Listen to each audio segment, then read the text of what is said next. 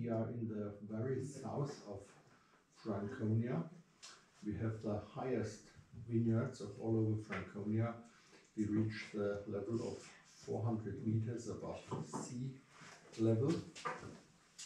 And this is a climate border for growing wine. Here in this region, if you go higher, you have a big risk for frost nights in May.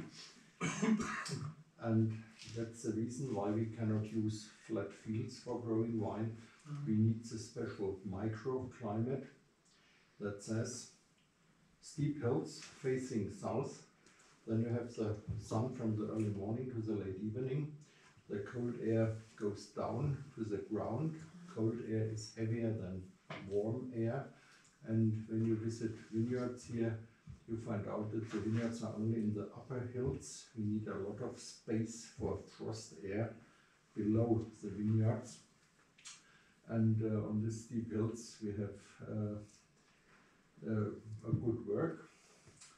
We need no fitness centers. We do our sports with the daily work here. And we think we can produce some good wine.